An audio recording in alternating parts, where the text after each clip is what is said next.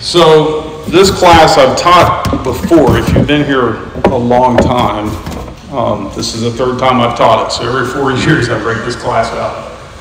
This year is a little different. I added to the lesson plan quite a bit.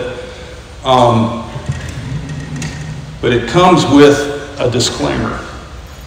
Here's my disclaimer. I joked last week that I was probably going to make someone mad. And here's what I mean by that. There are some people, and we'll talk about this here in a second, who are convinced you should never talk about faith and politics, especially in church. Well, I'm going to step all over that. I'm going to talk about both. That might make some of you uncomfortable. It might irritate some of you.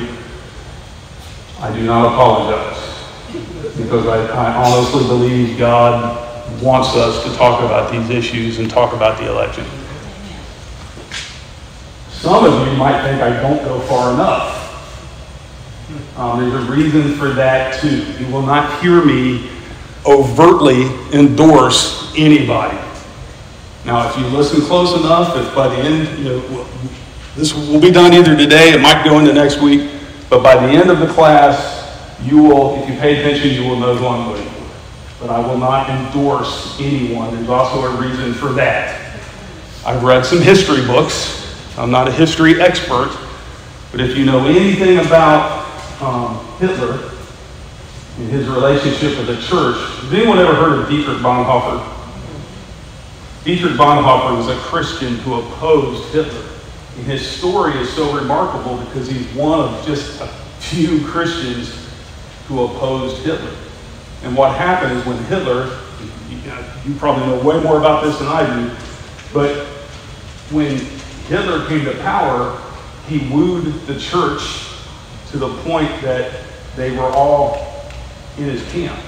And by the time they realized how evil he was, they had sacrificed their authority to speak out against him. You won't hear me endorse anybody, because whoever wins, when they go against God's word, I'm going to call them out. And I'm going to reserve that right to do so. Okay, so I won't endorse anyone. And the next disclaimer is, I wouldn't teach this if I wasn't confident in your spiritual maturity. And I mean this, like Pastor Tony just said, we're going to be respectful of everybody. Democrat, Republican, my allegiance is to God. That's right. Jesus died for everybody. So I am completely confident in your ability to not make fun of any other side and not make, jokes in poor taste. I think we can do this in a mature way. So it doesn't include my jokes. I may make some bad jokes throughout this. So I just think the way we talk about this tonight should be different than the way they talk about it on Facebook, the way they talk about it on Twitter, on the media. We should look different as Christians, right? So I'm going to answer some questions tonight. First thing we're going to talk about, again, I'm not going to talk about who you should vote for. I'm going to talk about how you should vote. And when Pastor Tony says we should vote Bible, I believe that's the best possible advice he can give us when it comes to the elections. Vote Bible. So we're going to talk about what that means, how you should vote. We're going to talk a lot about how you should vote.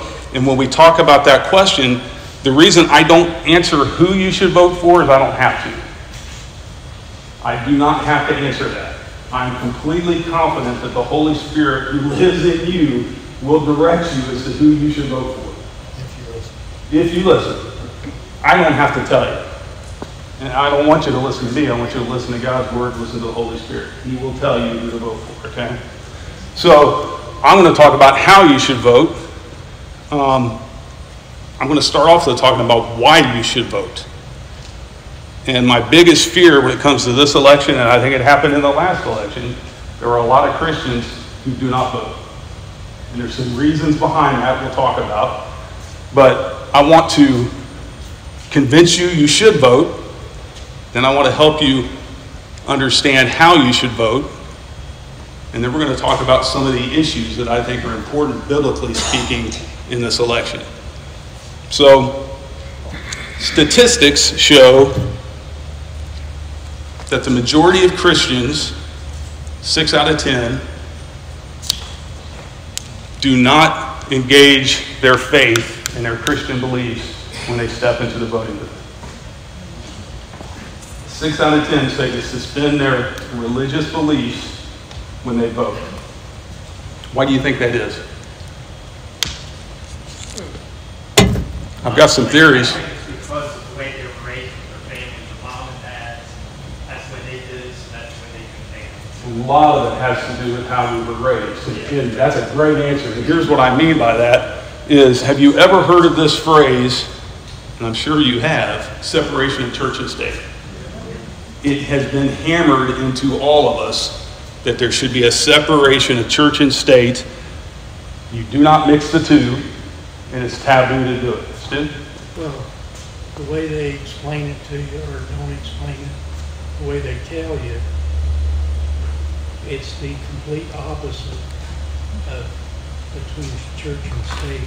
We're going to talk about that here in a second. Stuart said it's the way we interpret that phrase is the opposite of the way they meant it, and we're going to talk about that. You're exactly right. One of it has to do with what you think's best for your pocketbook. We tend to vote, what Pastor Tony just said, we tend to vote with what impacts our pocketbook the best, right?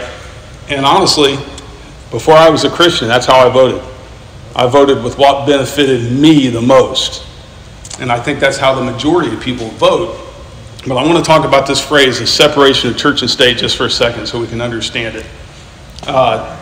It might surprise you that the phrase separation of church and state does not appear in any of our country's founding documents. It is not there. It's not in the Constitution. It's not in the Declaration of Independence. It's not in the Bill of Rights. It's not there. Where it appears is in a letter that Thomas Jefferson wrote to the Danbury Baptist Convention of Danbury, Connecticut in 1802. This was he was writing as a private citizen to the Danbury Baptists. And he uses the phrase a wall of separation between the church and state. The point he was trying to make to the Danbury Baptists was about religious liberty. And he said we should maintain a wall between the church and state to maintain religious liberty. And his point was that if the government gets involved in the church, that's going to violate their religious freedom and their liberty to practice their religion.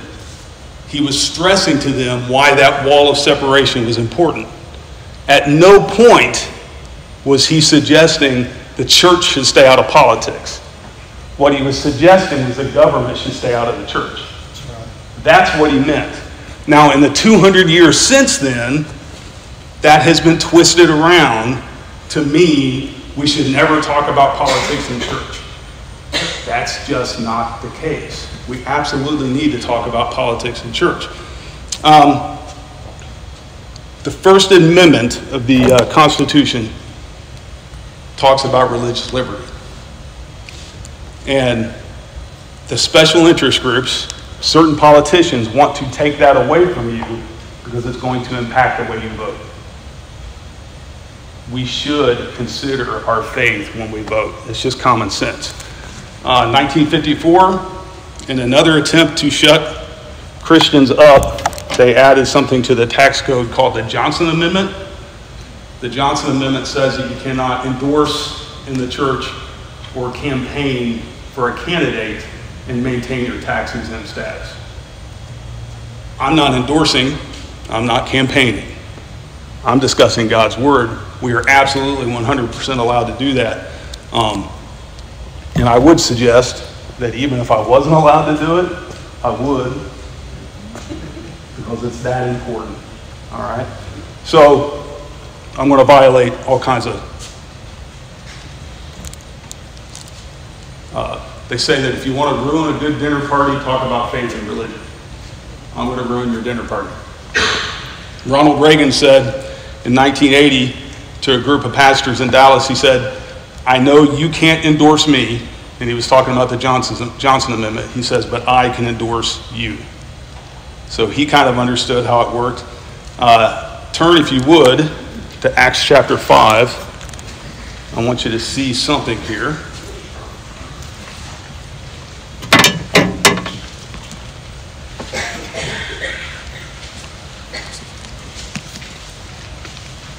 You're going to Acts chapter 5, verse 29.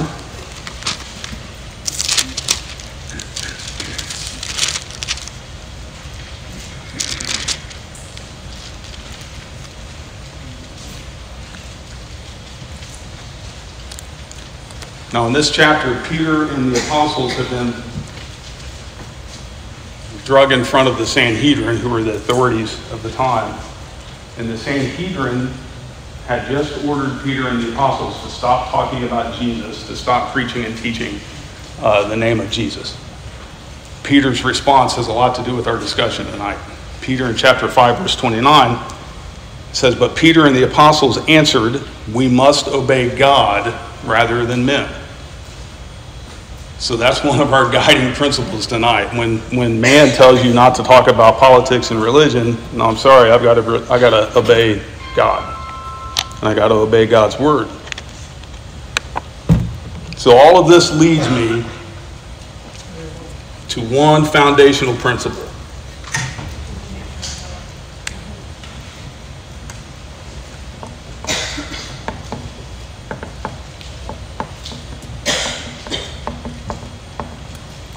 Civil government is a divine institution.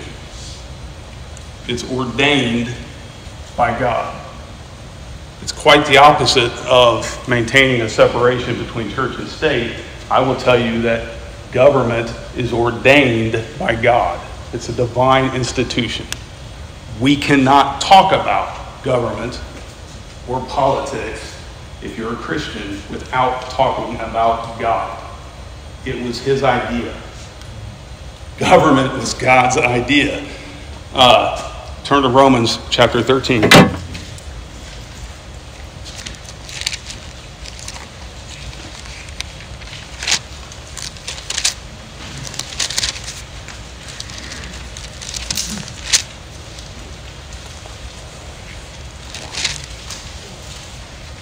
Romans 13, verse 1.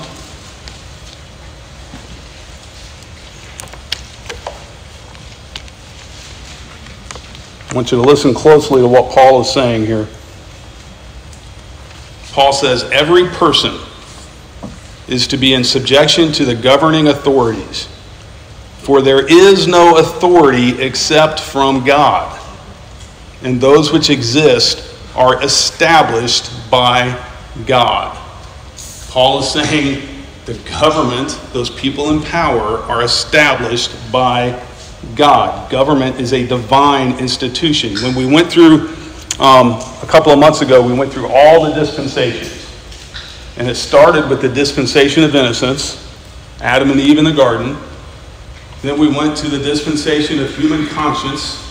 And if you remember right, what we learned was when left to their own conscience, men are capable of doing terribly evil things.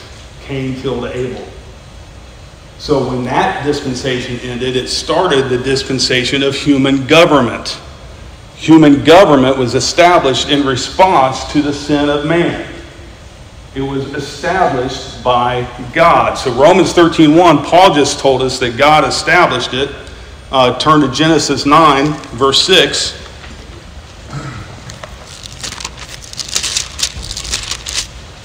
This will teach us the primary reason government exists, the reason God established government. Remember, Cain killed Abel. Genesis chapter 9, verse 6. This begins the dispensation of human government. It says, "Whoever sheds man's blood, by man his blood shall be shed, for in the image of God he made man." So if you end the life, if you murder a human being, you're going to be held responsible to other men. That's government. Government exists primarily to inspire people to do good and to try to discourage them from doing evil. That's why we have laws. That's why we have a government. That's the primary purpose of a government. It's to discourage people from doing evil. God established it for this reason. And here's my question, that if we believe God's word that God established government, then those 6 out of 10 people that go into the voting booth and they disengage from their faith, they don't pray about it, they don't talk to God about it, they suspend their knowledge of God's word for the moment it takes them to punch that ballot. Aren't they making a huge mistake? They're making a huge mistake. When you step into the voting booth, that's the time to lean on God, not to forget about him. We need to lean on God to get us through this. Now, I've told you that government is a divine institution, so does that mean that all governing authorities are intentionally serving God? No. In fact, there's some governing authorities that are pretty evil in the world, right? I mean, because when I talk about divine institution, I'm not just talking about the United States government. All the governments across the planet. It's a divine institution. God ordained it. But that doesn't mean they're all serving God and serving his will. In fact, God allows, I'm going to try to explain this. It's all about God's will, right? We're going to talk about God's sovereignty. But God wants the government to encourage you to do good. Jesus died for you, and he wants you to accept him as his Lord and Savior. He doesn't make you be obedient, correct? He's never made you do it. He wants you to have the freedom of choice to serve him willingly. In the same way, our governments have the freedom to make decisions. Under God's plan, they're going to follow God's will, and they're going to encourage people to do good and discourage them to do evil. And we see this all through the Old Testament. When you look at the kings that ruled Israel, you would have a righteous king who served God, and they would be blessed, and you would have an evil king, and then you'd have a righteous king, and then you'd have an evil king. We see it all throughout history. It's the same way today. They have the freedom of will that we have individually. Governments have it. But God's sovereignty is not limited by our will. And here's what I mean, all right? Turn to Psalm 103:19.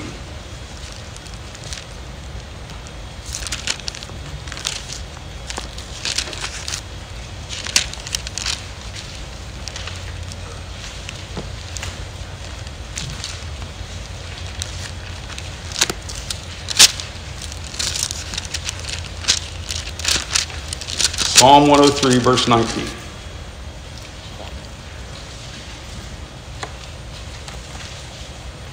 The Lord has established his throne in the heavens, and his sovereignty rules over all. So when God's word says that the Lord's sovereignty rules over all, that means all government, right? God's sovereign over every government on the planet. Daniel 4:17 says the Most High is ruler over the realm of mankind. In Daniel chapter 4, we see the king Nebuchadnezzar, who is the ruler of Babylon, an evil government. We see God in Daniel chapter 4. God drives him away from mankind to go live with the beasts of the field, and he says you're going to live that way until you recognize I'm the Most High God.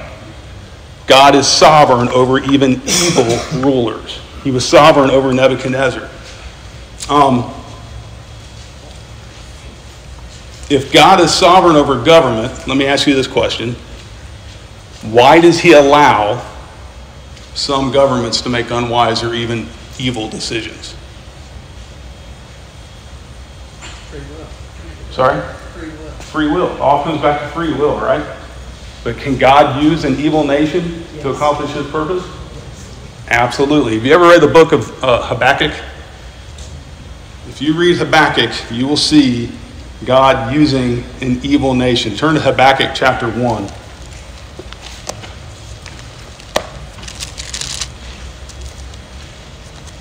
I'm saying all this to kind of come to a point.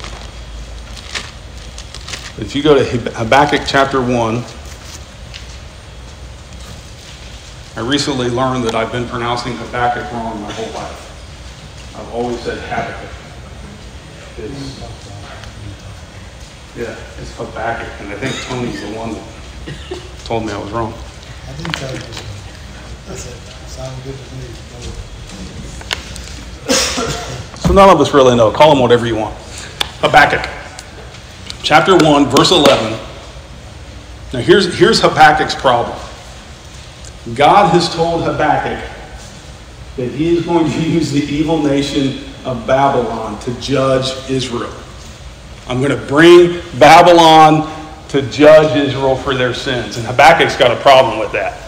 Habakkuk's got a serious problem with this. And God tells him in chapter 1, verse 11, he says, they will sweep through like the wind and pass on, they being the Babylonians, but they will be held guilty, they whose strength is their God. What God is telling Habakkuk is, I'm still going to hold them guilty. I'm still going to hold them accountable for their evil ways. However, in the meantime, they're going to serve my purpose, and I'm going to use them to execute my judgment upon the people of Israel who have been disobedient. It blows Habakkuk away. He can't understand why God would use an evil people. But that's exactly what God is telling him. I'm going to use evil people. So under that principle, I would tell you, whoever wins this election, just like the sign says, God's got this. God has got it under control, no matter who wins the election. So here's my question, and I'm going to ask this because I've heard a lot of Christians say this. Once they understand that God's in control, God's got this, no one's going to be elected that he doesn't allow to be elected, and he can use anybody, why do we need to vote? Why do you even need to vote? God's sovereign whether Clark votes or not. I would argue you need to vote.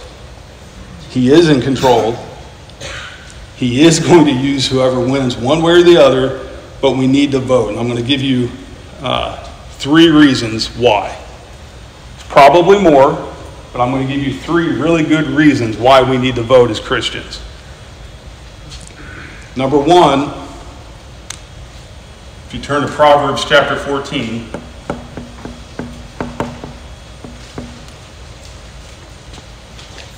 I would say the progress of a nation is directly related to the state of its morality. The progress of a nation is directly related to the state of its morality. And in Proverbs chapter 14, verse 34, it tells us something very important.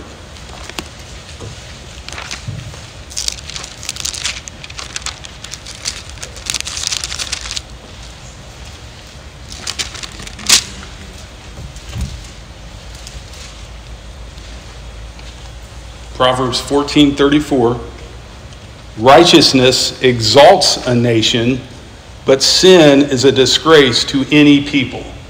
Righteousness exalts a nation. God has placed Christians, and he's placed the church in a position to serve as the conscience in the moral thermometer of our country. We point the way when it comes to that. People look to the church, they look at you individually to see how are you going to respond to things. How is a Christian going to respond to the state of our world? How does the church respond? We are the thermostat for the country. We're the moral conscience, and we obey the Great Commission, and we go out and we make disciples. We teach them to obey Christ. We preach sin. We preach heaven. We preach hell. We are, in effect, being the moral compass of the world around us. We speak to the morals. They can't. And I've told you before, you don't even know what good is if you don't know God. We have to serve as the moral compass. And when you sacrifice your right to vote, you are saying, that's not important. I am not going to serve as the moral conscience, right? I believe God's word tells me that it is important for us to do our duty and to serve as that compass, as that conscience for the unbelieving world. We know God. I can't expect an unbelieving world to know what's right and what's wrong. We have to show them.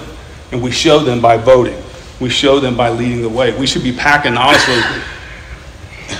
There's so many Christians people that call themselves Christians in the United States, if they all did their due diligence and they went and voted, we could change the world.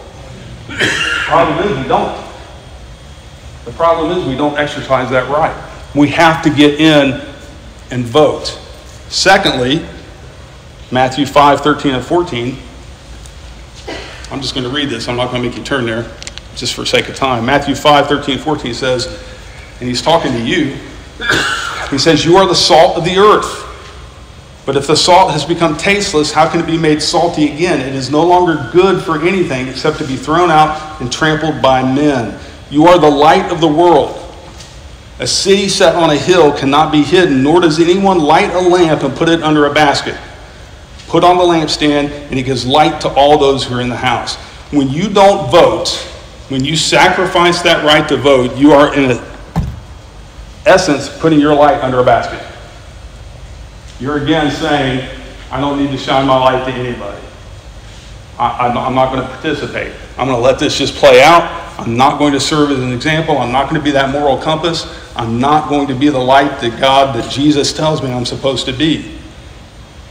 And the next reason, and I think this one might be the most important.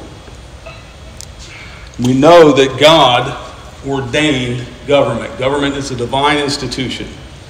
That should be very important to us in the United States if we understand how our government is set up. We are a specific kind of government. What you always hear people say is that we are a democracy. We are not. Sorry to burst your bubble. We are not a democracy. We are a constitutional republic. There's a difference. A democracy is governed by the majority will of the people.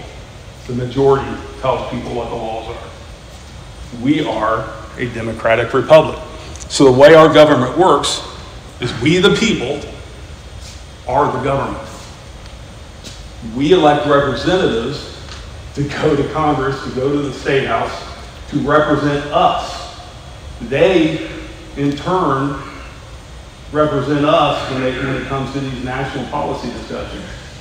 If they don't represent me well, I get rid of them and vote for someone else. So, we the people, that's the first three words, right? That's what it's saying. We the people are the government. God ordained the government. He is telling you, you better take your responsibility serious. And if you want your Christian voices, your interests to be heard, you better vote for people that represent you well. If you don't, and then later down the road, the government's trying to take away your religious liberty and they're trying to take away your right to worship the way you want, it's your fault. You should be voting for people that represent your interests. If they don't care about me, I'm not going to care about them enough to vote for them. Tony said earlier, we vote for people that, selfishly, it comes back to my pocketbook. Well, shouldn't my religious liberty and my right to practice my faith be more important than my pocketbook? I need to vote for people that are going to represent the interests of my faith, my church.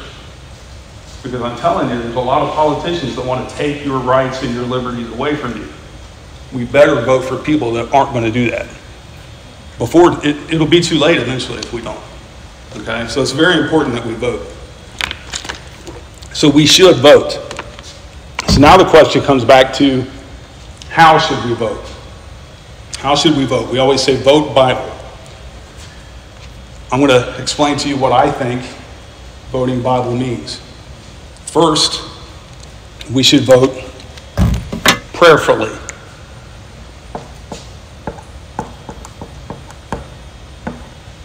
We should vote prayerfully. Turn to 1 Timothy chapter 2.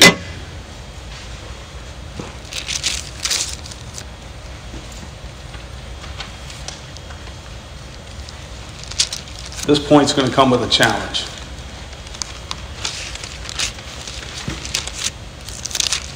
First Timothy chapter 2, verse 1.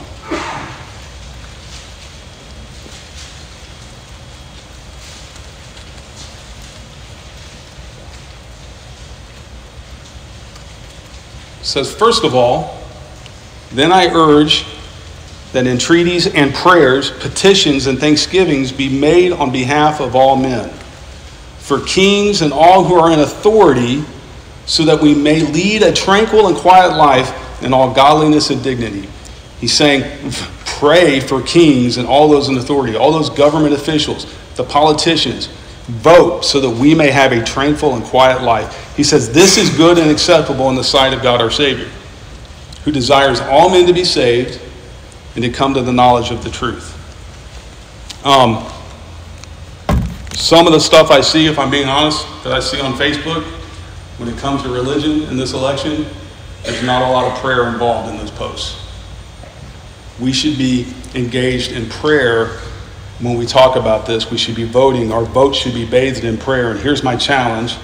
The election's November 3rd, correct? 10th?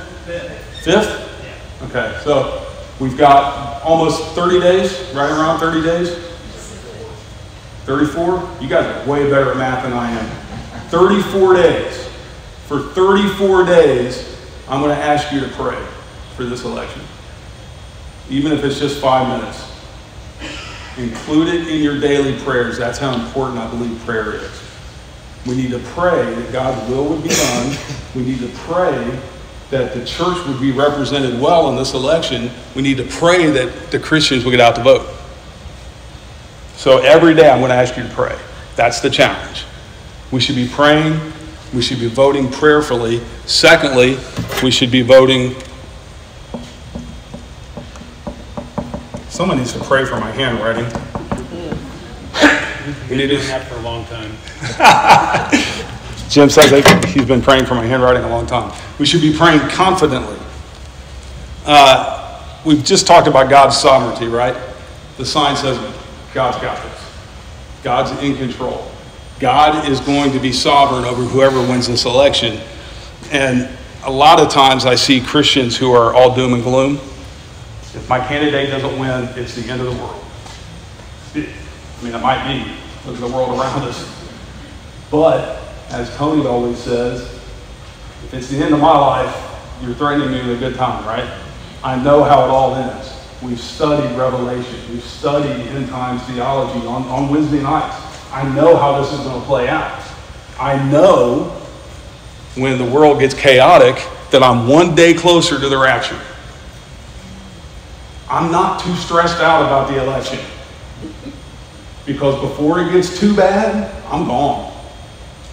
I pray you go with me. We're not going to hang around for too long when this gets bad. So we can vote confidently.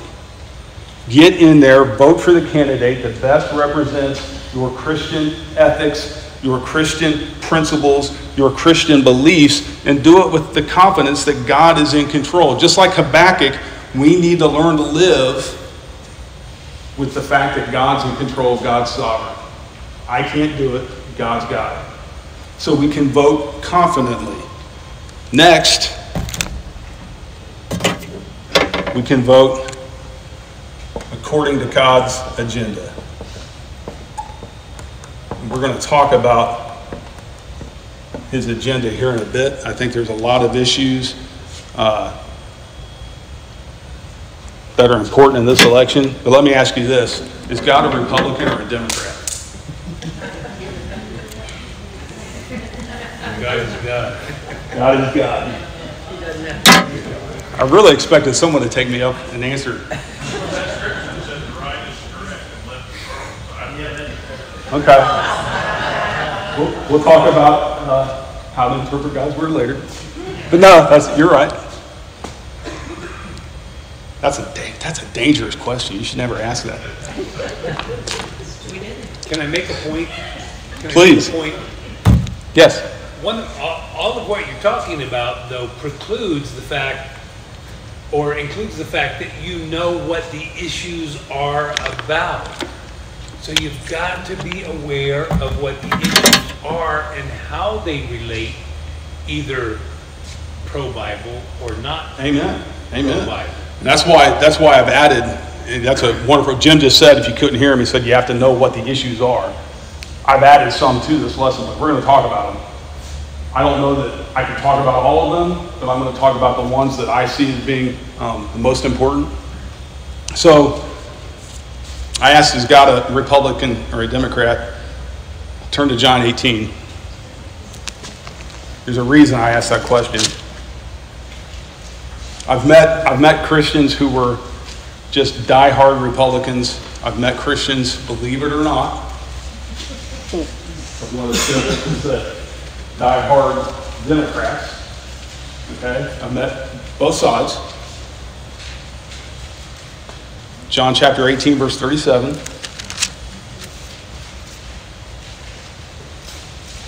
Says this. Actually, I'm going to go back. I'm going to start in 35. Pilate answered in John 18, verse 35. Pilate answered, I am not a Jew, am I? Your own nation, he's talking to Jesus, your own nation and the chief priests delivered you to me. What have you done? Jesus answered. He says this, he says, my kingdom is not of this world. If my kingdom were of this world, then my servants would be fighting so that I would not be handed over to the Jews. But as it is, my kingdom is not of this realm. Therefore Pilate said to him, so you are a king? Jesus answered, he says, you say correctly that I am a king. For this I have been born, and for this I have come into the world to testify to the truth. Everyone who is of the truth hears my voice. Jesus says his kingdom is not of this world. Philippians 3, chapter 20 says, my citizenship is in heaven. I'm a dual citizen.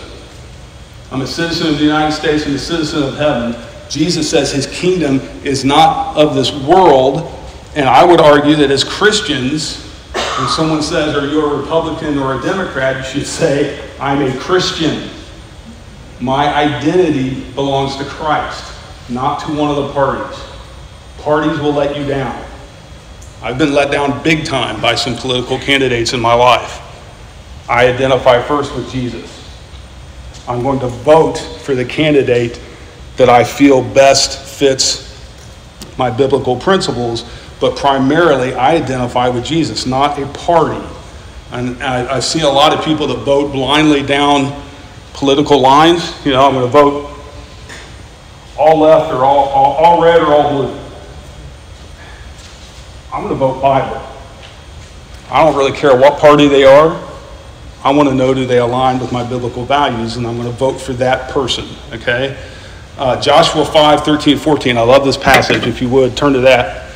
Joshua 5.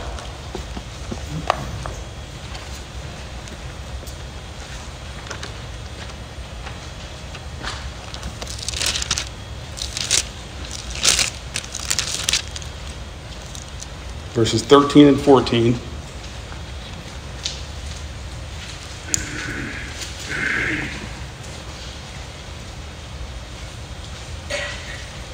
Now in this passage, Joshua is about to lead God's people to war against the city of Jericho. And he runs into a representative of God's army. He runs into an angel here.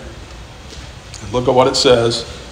Joshua 5, 13 and 14. It says, now it came about when Joshua was by Jericho that he lifted up his eyes and looked, and behold, a man was standing opposite him with his sword drawn in his hand. And Joshua went to him and said, are you for us, or are you for our adversaries? Are you for us, or are you for them?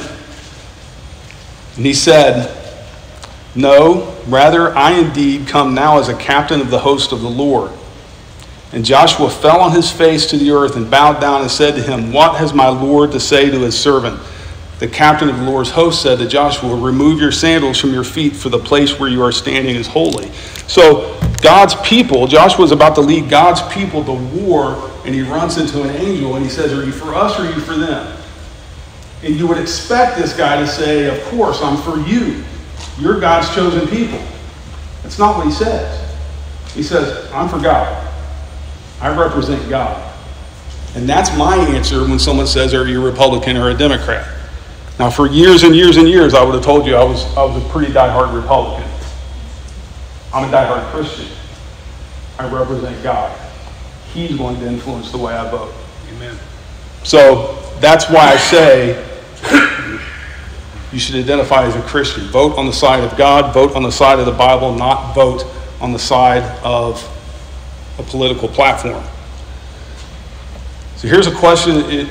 I just added this to this lesson because I hear a lot of people ask this question. How can I vote for a flawed candidate? You don't have a choice. You don't have a choice. You're right. We're going to see why you're right. And here's what people say. Well, I don't really identify with Kamala Harris, so I can't vote for her, you know. And then Donald Trump, man, he's so rude. He's so abrasive. He's so out there honestly, I can't even read his tweets. So I can't vote for him because I just don't like him. How can I vote for a flawed candidate? And what happens, and I'm convinced this happened in the last election, a lot of us didn't. We couldn't find a candidate we liked, so we didn't vote. Well, let's talk about that. Here's the first thing you need to know.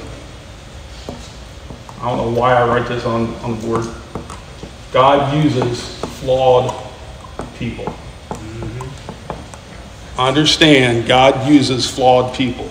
I think sometimes as Christians we get caught up in trying to find the perfect candidate. I'm not going to vote for someone unless I'm 100% on board with everything they say and they do. Good luck finding that person. I'm not running. Don't mean so you guys. I'm just saying I might 100. I don't even know if I 100% agree with myself. I don't, and this might shock some of you, I don't come to this church because I 100% agree with Pastor Tony. Maybe 98, 99, maybe.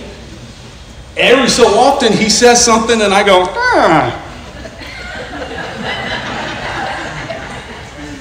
I take 98, 99, I'm pretty good with that. I'll take that. I've not met anyone I 100% agree with. And again, not even myself. So we get caught up trying to find the 100% person. And listen, the United States is not a theocracy. We are a constitutional republic. I just covered that. We will be a theocracy someday when Jesus comes back and sets up his kingdom. That will be a theocracy. Until then, we're going to have flawed candidates. My Bible says, all have sinned and all fall short of the glory of God. Harris, sinner, falls short of the glory of God. Donald Trump, sinner, falls short of the glory of God. Every candidate that has ever ran for president is a sinner that falls short of the glory of God. Even the really good ones. Thomas Jefferson, founding father. I've used this example before. Theologically, not real smart. He had a Bible. He took his Bible. He cut out all the stuff he didn't agree with. He didn't agree with miracles. So he cut them all out. He kind of cut and pasted. You can buy a Thomas Jefferson Bible today that's got all the stuff he liked. All the stuff he didn't like, he threw away. Not real smart theologically. But he's considered a pretty good president, right? Ronald Reagan. I loved Ronald Reagan. I still love Ronald Reagan. Theologically, he got a little better towards the end of his life, but there was a large part of his life he considered himself a deist. He believed in a God, he just didn't really know who it was. Theologically, he was not brilliant. George W. Bush, the second Bush, evangelical Christian when he was the president. But he also admitted that when he was in college, he kind of used drugs and drank a lot and was kind of a party guy. Not perfect, right? You will not find a perfect candidate. So don't look for the perfect candidate. You're not going to find them. Jesus said in Mark 10, verse 18, Jesus says, why do you call me good? No one is good except God alone. You will not find a perfect candidate. Which leads me to my next point, is you have to vote policies over personality. You cannot vote for personality. You will not find the personality that's 100% perfect. And I'll give you an example. Again, this does not make me look very good, but It will drive home my point. When Bill Clinton ran against Bob Dole, I voted for Bill Clinton. Want to know why? Hated Bob Dole's personality. He was like 73 years old, which ironically today wouldn't even be, I mean, Biden's way older than that, Trump's way older than that, Reagan was older than that in the second term. But I just couldn't stand Bob Dole. He had this dry, dull personality, and then there was Bill Clinton, and I kind of liked him. I'm like, I would go to dinner with this guy. He's cool. He likes hamburgers, and he runs. He's pretty cool, right? But I didn't like Bob Dole at all, so I voted for Clinton. And the weird thing is after the election, once the pressure of that election was off, Bob Dole relaxed, and he went on this interview tour and did the Tonight Show and David Letterman and all this stuff. And he was actually pretty cool. He just was so uptight during the election, he didn't let that show. Afterwards, I thought, man, I'd vote for that guy. I like him. And I'm pretty sure had Dole won the election, we wouldn't know who Monica Lewinsky is. It was a mistake. What I'm telling you is I messed up. I voted for personality, right? I voted for personality over policies, and I screwed up. I screwed it up entirely. We need to vote policies, not personality. Because understand that president is just one person. He's going to have a whole cabinet, a whole host of people that work for him, and you're voting for the person that is going to advance God's kingdom the most. You're not voting for a personality. You're not voting for a celebrity. You're voting for a president, all right? I may get through this. Some of these policies that I'm talking about, we're voting policies over personality. Who can tell me what their most valued, their most important policy is to them? What is it? Abortion. Abortion? Second Amendment? First Amendment? What? The wall? Supporting Ukraine and Israel. Ukraine and Israel? War in general? So foreign relations, right? Certainly would be a list. I just kind of made a list. And my list is not going to match yours. It's not an exhaustive list. It's not meant to be an exhaustive list. But I want to show you how some of these issues reflect biblical principles and why they're important to me. And the first one I put down was abortion. And I'll be honest, it used to be the only issue I really even considered. I was an abortion voter. I'm disappointed in both parties, if I'm being honest. The Republican Party has moved to the left, or the Republicans have moved to the left of where they used to be. So I'm not real happy with either party when it comes to this issue. Psalm 139, verses 13 to 14. Don't turn there. You can just write that down if you want. But for sake of time, I'm just going to read this. It says, "For you created my innermost parts. You wove me in my mother's womb. I will give thanks to you because I am awesomely and wonderfully made.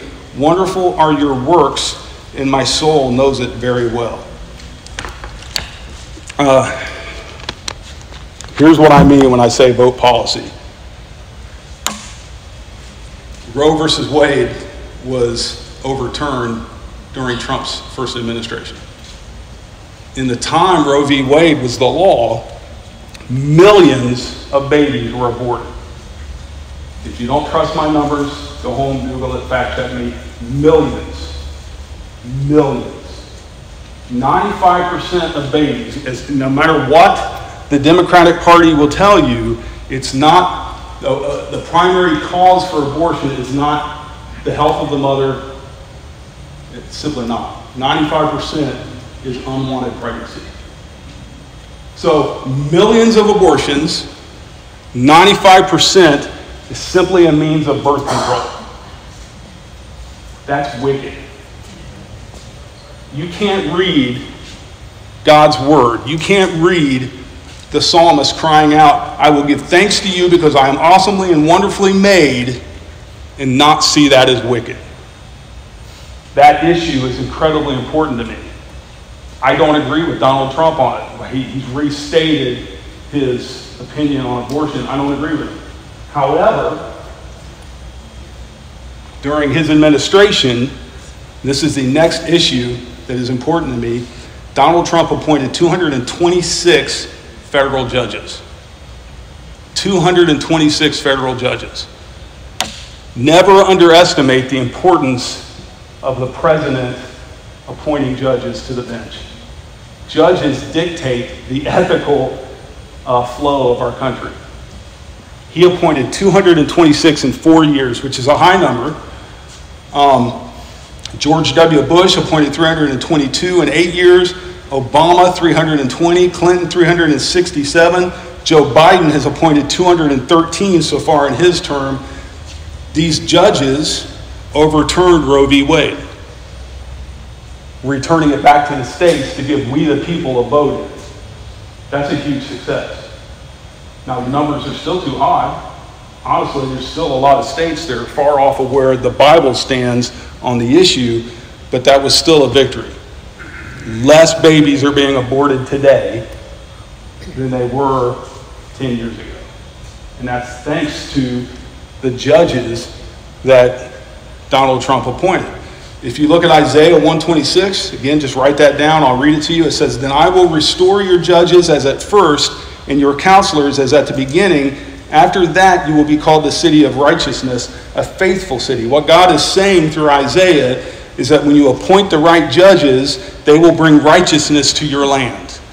They make the laws. They interpret the laws. So if you have the right judges, you will have righteousness, right? The president appoints federal judges and sets the course for the nation. It's important that we have someone in the office that will appoint judges that represent the Christian and the church's interests. Here's why. Let me skip down to this issue, religious liberty. If you're an independent business owner, if you're a cake baker, you should not be forced to bake cakes for a gay wedding. You should have the religious liberty. I'm sorry if that makes you mad, but you should have the religious liberty to say, I'm not doing that. I'm sorry? It's on my list. If you're a pastor, you should not be forced to preside over a gay wedding. Sorry, you should have the religious liberty to be able to say no.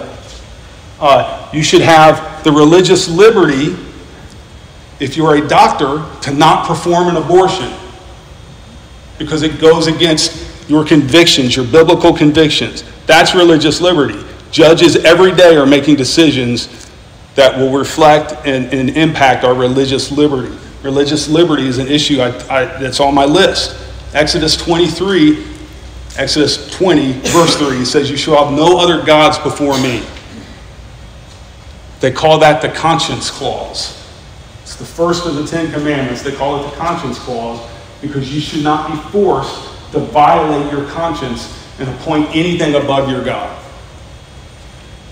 I should value no flag, not the rainbow flag, not even the United States flag above the Christian flag. That's right. And if I'm compelled to do so, my religious liberty is being violated. We've been told that we're not allowed to even consider our beliefs when we vote. That's just another way that you will be compelled to just fall in line and do what they want. I'm not going to do it. Hear me out. I'm not saying gay people are evil. Okay? Clark did not say that. They're citizens of the United States too. They get the vote too. They're we the people. All right? So I'm not trashing them at all. But I am telling you, I will not be compelled to vote against the Bible. I will not be compelled to violate my religious principles. It won't happen because of religious liberty. And if we vote for the wrong person and they appoint the wrong judges, your religious liberty will be gone. Just telling you, we're moving in that direction. Next on my list, 7:30, so I want to wrap this up really soon. Israel. Watching the news in the last 48 hours? Has anyone seen what Iran has done to Israel? Yeah, 2,000 missiles. 2,000 missiles they've dumped on Iran. I saw a government official in Israel who tweeted that the United States President's administration has already asked them not to respond. Don't defend yourself. Genesis 12:3 says, I will bless those who bless you, Israel, and the ones who curse you, I will curse. And in you, the families of the earth will be blessed. Sorry, Israel has the right to exist. God ordained that too. He set their borders. He ordained it. They have the right to exist. They have the right to defend themselves. We live in a world that is growing more and more anti-Semitic every single day. And if you vote for the wrong candidate, it will get worse. I would rather be on the side of those who are blessed and on the side of those who back Israel's right to exist. Go ahead. I'm going to pause it. I'll finish next week. I've got too much. I don't want to cram it in. I don't want to. So I'm going to pause it. We'll talk about more issues next week. And we'll wrap up our discussion on this. And again, if I made you mad, I do not apologize. I love each and every one of you, 100%. Gary? Yes. Would you close us out in prayer, sir?